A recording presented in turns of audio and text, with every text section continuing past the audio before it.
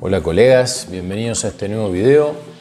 En este caso vamos a hacer una pulsera punto grumet o cubano y vamos a empezar con un hilo de 2 milímetros y un mandril redondo de 5 milímetros.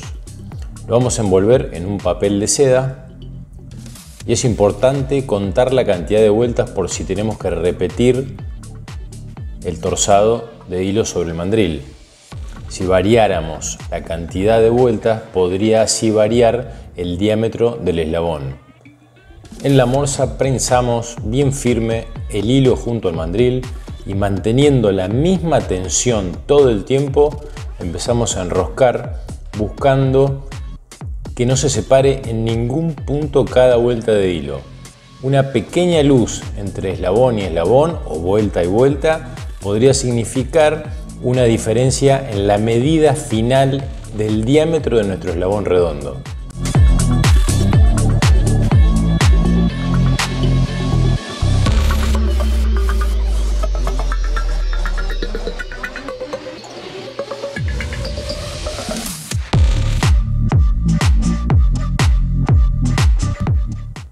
Corroboramos que no hayan luces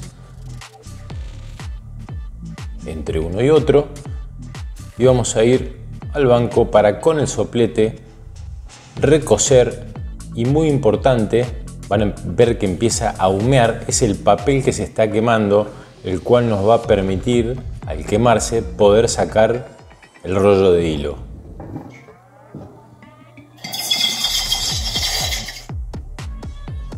Lo vamos a recoser en agua con alcohol. Ya sin papel va a salir con facilidad. Y con una sierra 3 ceros y cortando en una posición lo más vertical posible, vamos a empezar a cortar firme. La idea es cortar de a uno, pero como estamos en posición vertical, mientras sale uno o dos, ya nos queda el camino para el resto de los eslabones.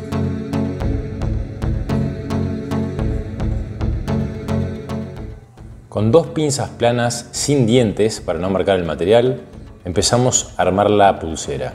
La apertura de los eslabones no tiene que ser más que seguir la forma del eslabón, para un lado y para el otro, nunca hacia afuera. Cerramos en la misma posición, prestando atención a que la presentación sea de un apoyo completo, que no quede luz entre una parte y otra.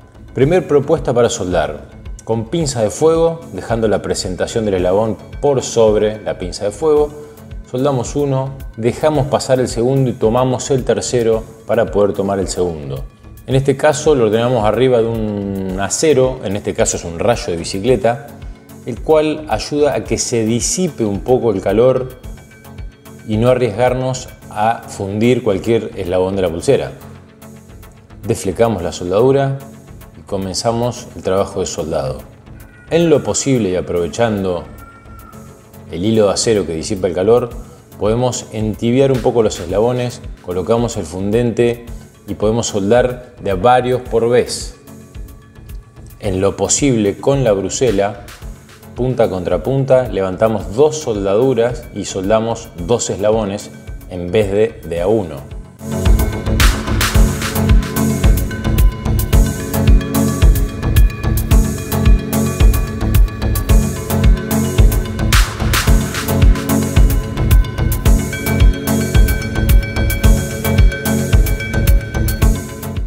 Muy importante una buena presentación para que la soldadura corra de inmediato.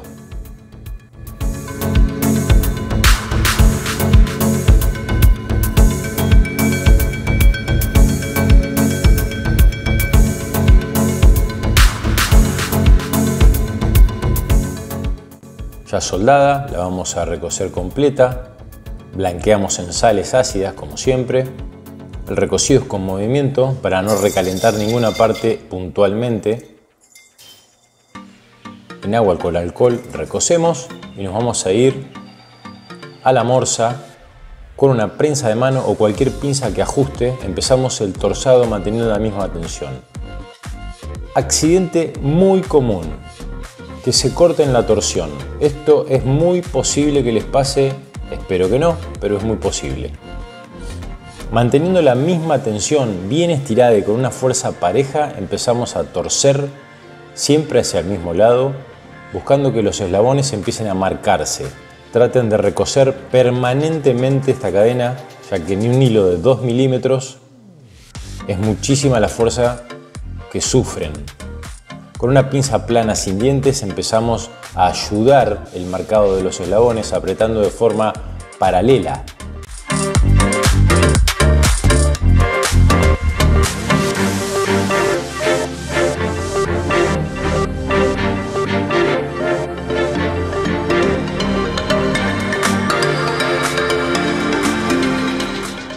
Nunca en ningún momento dejamos de estirar con la mano que sujeta la pinza.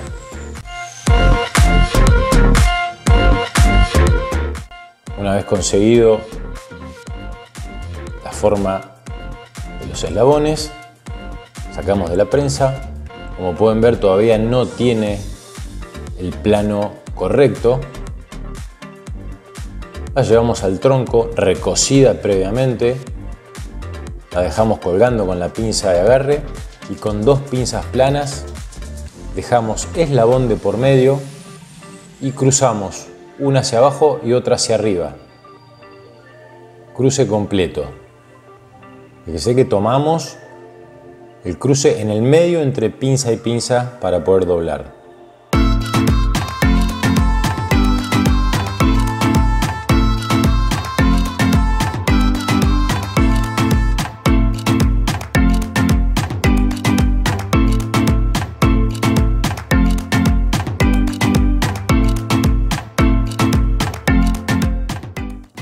Volvemos a recoser, de a poco va tomando forma. Vamos a cortar 2 hilos de alpaca en este caso, simplemente para sujetar. Recuerden, muy importante, darle siempre al largo que necesitan, agregarle 5 o 6 eslabones de más, que son los que más van a sufrir en las puntas de cada cadena. Tomamos con la prensa de mano firme y le vamos a llevar a cualquier cabo, en este caso el mango de la morsa, donde la vamos a pasar con fuerza y a diferentes velocidades y de los 2 lados de la pulsera para que los eslabones sigan copiando la forma y vayan ablandando. Sobre el TAS la ayudamos a marcar el punto. Esta técnica no es para todos los grosores de hilo, solo para cadenas de más de 1,8 milímetros aproximadamente. Volvemos a ablandar, bien firme este paso, con mucha fuerza.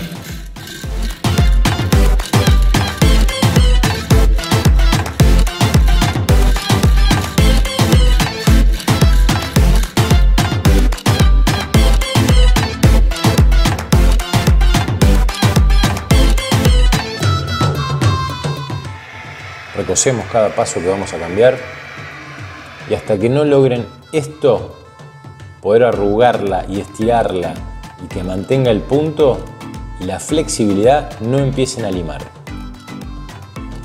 Fabricamos esta especie de esteca larga, fina, con esas ranuras que ven, donde ustedes van a poder calzarla donde va la esteca, atarla por debajo, tensarla todo lo que puedan por arriba. La cadena tiene que quedar completamente planchada sobre la esteca, no moverse ni a lo largo ni a lo ancho. Esto es muy importante para poder limarla parejo. Comenzamos con una lima de grano grueso. Vamos a repetir este paso de los 2 lados de la cadena. Después del grano grueso vamos a ir a un grano medio o fino. Limamos lo más lineal posible.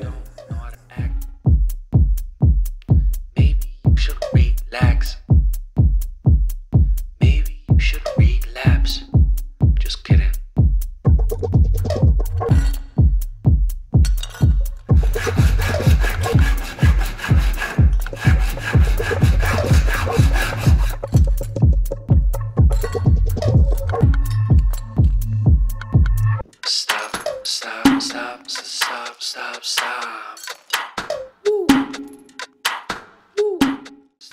bandeja bien abierta para cuidar nuestra merma. Después del grano fino o medio, vamos a pasar al esmeril 240 y 360. A pedido de un suscriptor, Víctor Farías, vamos a hacer el cierre cajón de esta pulsera en el próximo video que en breve estaremos subiendo.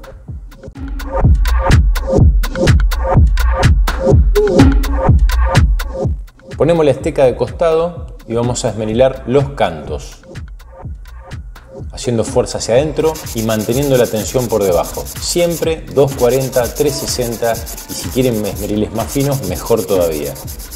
Con el filo del esmeril vamos a pasar entre eslabón y eslabón cruzado, como si uniéramos con esmeril un eslabón con otro. Cortamos los eslabones que habíamos dado de más, 2 de cada punta. Y habiendo conseguido el punto, la flexibilidad y que no pierda la forma, vamos a la pulidora. Cepillo de pelo corto arriba, le pueden pasar un pelo largo de perfil, siempre tomando con 4 dedos, bien firme y no pasando tramos largos.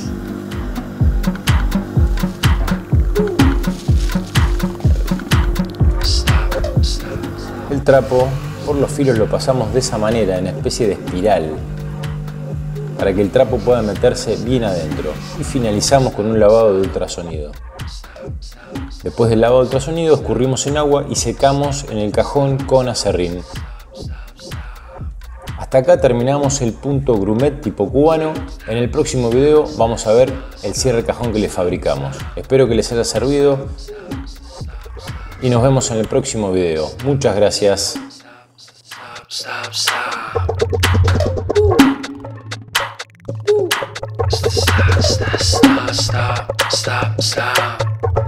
Stop.